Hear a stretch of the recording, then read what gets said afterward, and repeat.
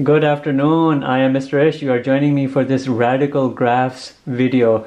It's a good and interesting topic for pre-calculus. If you take interest in these transformations, translations, and reflections of these functions, you can do quite a bit with that, especially when you go into calculus.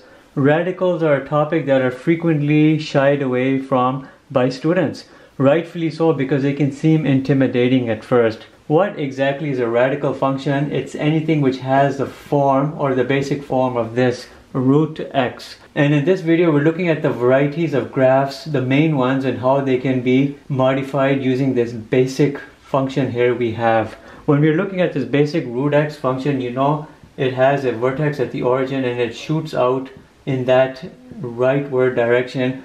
If you look at this in terms of its graph, you have a domain from 0 up to infinity, but you include 0 because you can rightfully put a 0 here and do a square root of 0 and get a good value. The range of this is obviously the low to the upward direction of this graph. That is, what are the valid outputs, and that would again be from 0 up to infinity, including 0 and going all the way up to infinity.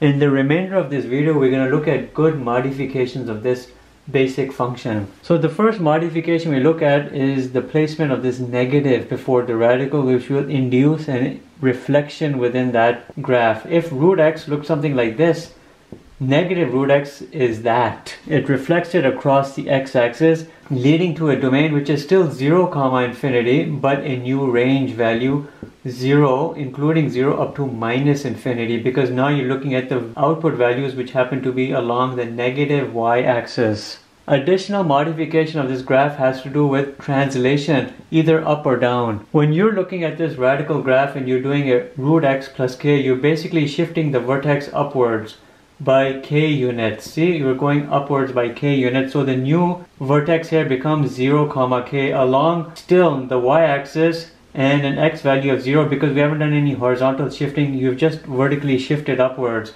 In this instance, the domain is still 0 up to infinity, because along the x values or the input values we still have 0, including up to infinity. The range, however, becomes k, infinity, whatever this k value might be, but including it. When we're looking at this vertical translation down, it's exactly the same effect, except you're moving it downwards. But the same effect means you're still having a curve which points or slopes upwards, but you've shifted down k units.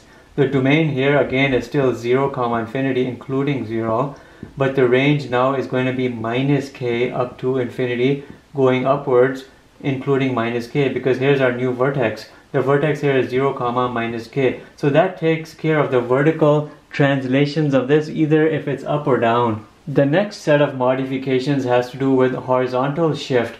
You can either show that like this, separate it out among the positive and the minus in two separate forms. You can say root x plus h, or you can say root x minus h. I'm just showing you a combined effect over there. How does this look like with regards to the basic root x? Well, you know the root x over here has a vertex at the origin, but when you're looking at a root x plus h, you're shifting to the left by h units, and your new vertex becomes that minus h, 0. The domain over here is going to be minus h, including minus h up to infinity, and the range of course is going along the y-axis dimension, but 0 up to infinity, including 0. When you're looking here at root x minus h, you've shifted that basic radical function, but you've shifted it towards the right. Now we're looking at a graph that looks that way, and the domain here is going to be h, infinity, including h. The range here is going to be 0, infinity, including 0. The reason why x plus h leads to a left and an x minus h leads to a right is because the basic form in all of these transformations is always in some sort of binding parentheses, whether it's absolute value or radical or an exponent, is always an x minus h. To somehow retain that x minus h, for this x plus h, you had to look at it in terms of x minus h, which made it into an x plus h. So it means you're shifting towards the left by h units. To keep a x minus h, you were looking at something which was x minus but plus h, because that would retain the minus of this. which means you're shifting h units to the right. Here you're shifting h units to the left, here you're shifting h units to the right. Hence it is the way it is. Our last set of modification we'll show you will be a reflection but across the y-axis, and we'll use an actual example for that. If we had something which looked like 1 minus x, all in a radical, if you were to solve for this, you have 1 minus x is equal to 0, minus x is equal to minus 1, and x is equal to 1. It tells you you have a x-intercept of 1 comma 0, but the fact that you have a minus x over here and then you have a radical, you're looking at something in that direction. If you were to put a large x value here larger than 1, you'd end up with a negative radical, but if you were to put a minus x value, it would become a positive and you'd have a positive radical, which is very good. The domain over here is of course the left to the right extent minus infinity up to and including positive 1. Because you can put a plus 1 here and you can get a radical of a 0, which is fine. The range over here is 0 comma infinity, from 0 going up towards infinity. Another good and last modification which we'll look at is this. You're looking at this, but a 1 minus x. Now you're reflecting it across the y-axis, but this makes it a reflection across the x-axis. So you have a graph which looks something like this.